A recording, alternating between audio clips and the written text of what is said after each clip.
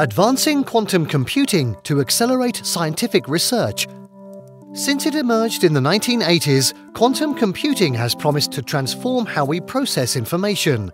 The technology is centered on the fact that quantum particles, such as electrons, exist in superpositions of states. On classical computers, the basic unit of information is a bit, which takes on the binary values 0 or 1. On quantum computers, quantum bits, also known as qubits, are the information carriers. Much like bits, we read binary outcomes of 0 or 1 for each qubit. However, in contrast to bits, qubits can exist in the form of superposition of logical values 0 and 1.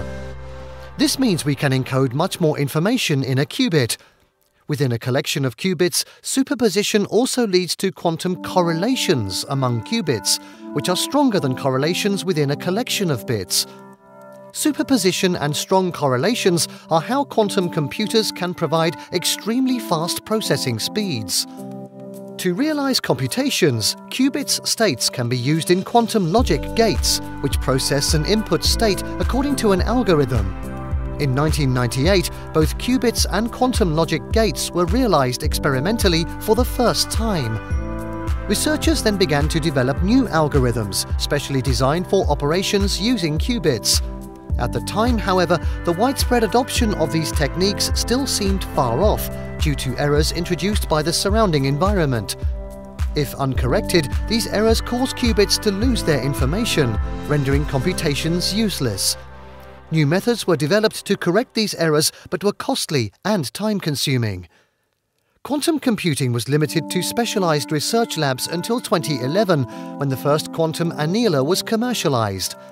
Quantum annealers are a type of quantum computer that can obtain solutions to complex mathematical problems.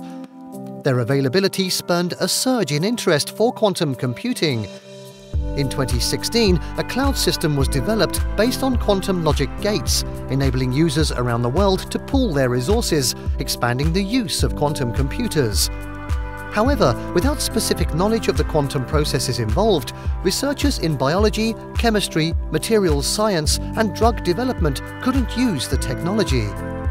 Now, the Q4Q team at the University of Southern California, University of North Texas, and Central Michigan University aims to build on these advances by exploring how software and algorithms designed for quantum computers can be adapted to suit the needs of applied scientists. In their projects, the Q4Q researchers aim to develop quantum computing techniques that will allow researchers to probe how matter responds to external perturbations such as lasers and other light sources. Elsewhere, their accessible quantum software would be useful for designing pharmaceutical drugs. By ascertaining how reactions between organic and biological molecules unfold within simulations, researchers could engineer drugs that are tailored to treating certain conditions. The ability to simulate these reactions could also lead to advances in the field of biology as a whole, where processes involving complex molecules are critical to the function of living organisms.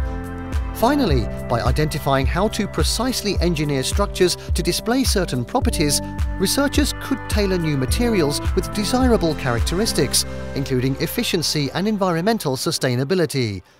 Once the Q4Q team, complemented by other teams worldwide, have achieved their goals, scientists in many different fields could soon be advancing their research using quantum technologies.